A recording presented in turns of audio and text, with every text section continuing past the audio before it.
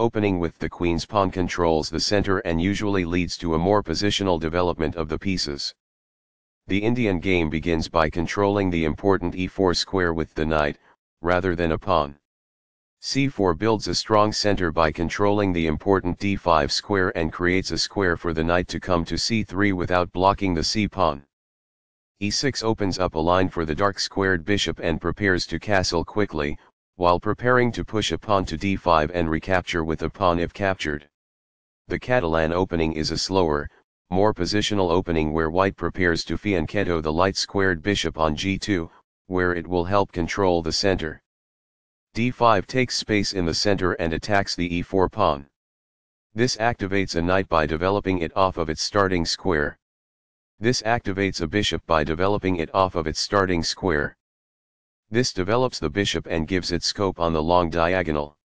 Castling gets the king out of the center and activates the rook. dx-c4 opens up the center and captures the c4 pawn. This creates a threat to win a pawn. This develops a bishop off its starting square, getting it into the action. That was a free pawn. This moves the bishop to a more active square, making it gain scope.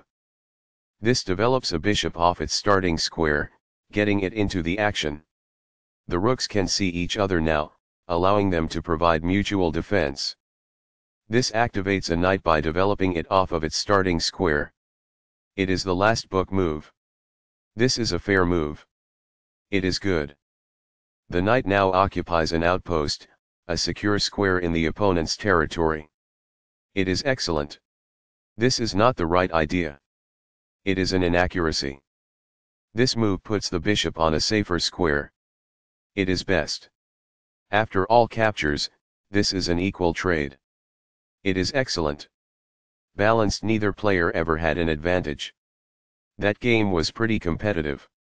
Both players had an amazing opening.